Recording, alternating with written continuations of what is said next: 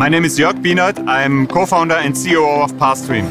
At Cisco Live, we are demoing our real-time big data analytics platform that provides immediate insight on extremely large amounts of data, IoT data, or telco or network monitoring data.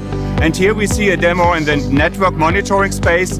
We have call data records. We are analyzing total and failed calls per day and the failures by reason, by phase, by status, the distribution over 24 hours based on 25 billion records. If you would put this into an Excel file, this would be 200,000 kilometers long if you print it out, which means 5 times around the Earth.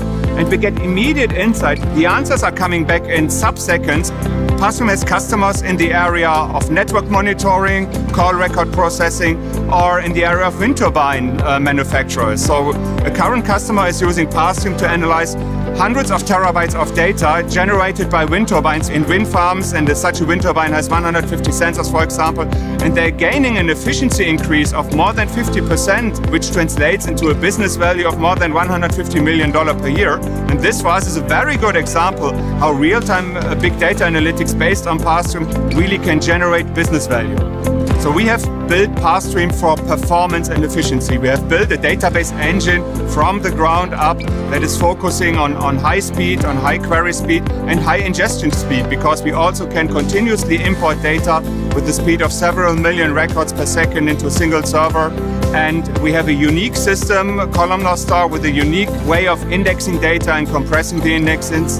And by doing so, we are several hundred times faster than any other relational database system and about 30,000 times faster than Hadoop, which means that, for example, a query that is taking 1.5 hours on Hadoop takes far less than a second in ParStream. We see a huge fit between Cisco and ParStream because there are a lot of opportunities, a lot of potential use cases where ParStream could add additional value in the area of network monitoring, but especially in the upcoming area of IoT use cases like wind turbine analytics, like in the oil and gas area, renewable energy, manufacturing, telematics.